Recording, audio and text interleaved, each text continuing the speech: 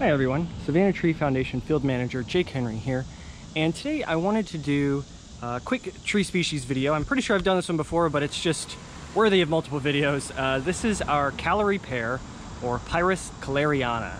The most notable cultivar is the Bradford pear, which has become incredibly invasive over the years and is no longer planted, at least intentionally.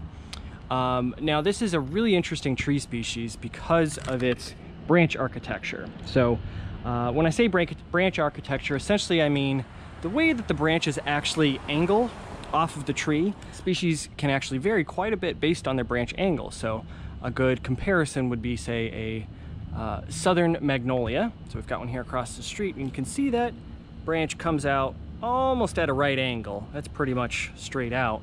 Whereas the Callery pears are very upright, very small branch angle in between the main trunk and the branch. Now this is not necessarily a good thing. So one of the pros is you get a nice dense canopy, so there's a lot of great shade here for all these cars. But one of the problems that you end up with is that these branches start to run into each other. So let's see if we can find one here where they're starting to run into each other. And these trees are actually very well maintained, so kudos to the city of Savannah for taking care of these, because Bradford pears are a lot of work. We can see a couple dead branches here. It looks like they've been pruned off and one of them broke there. So essentially what happens is, because of these sharp branch angles, the branches start to run into each other, they start to grow together, and you'll end up with what's called included bark. And essentially that is an area where two branches or a limb and the trunk are growing together, and they're sort of fighting for space. And so you'll end up with disease, weakened wood, really just poor structure in that area. And that happens a lot with the Callery pear.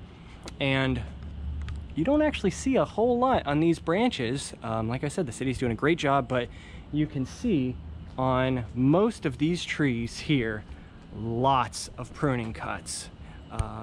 So we've got one right there, one right there, one right there, another one there that's healed up, another one here. So they're a lot of work to keep them healthy.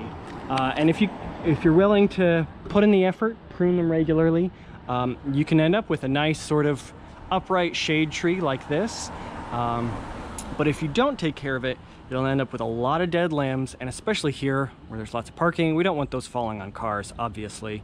So they can be a lot of work to maintain, but if you take care of them, they're not so bad.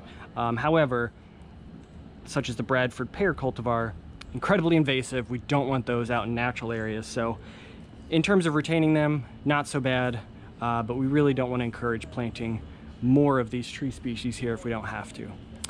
Thank you all so much for watching, and stay tuned for more videos. Take care.